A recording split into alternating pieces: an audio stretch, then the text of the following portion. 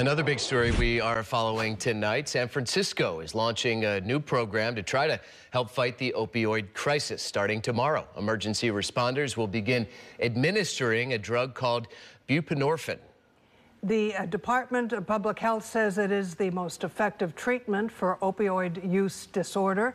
KRON 4's Rob Nesbitt talked with the experts about how it will be used. Health experts say that buprenorphine, also known as Suboxone, reduces the risk of an overdose death by 50%, a tool that San Francisco paramedics will have on hand starting April 1st. San Francisco has a number of initiatives to combat the opioid crisis, and the newly launched buprenorphine program is part of that. Dr. Hillary Cunnins is the director of behavioral health services in San Francisco, and she explained how the drug's effects work similarly to methadone. To help a person not experience withdrawal if they have an opioid addiction, reduce or stop cravings for the illicit substance.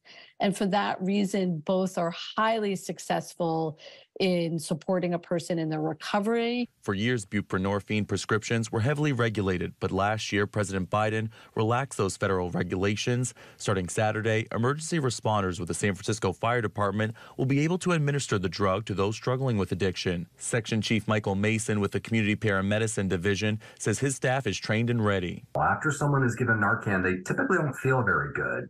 They're in kind of what we call precipitated withdrawal.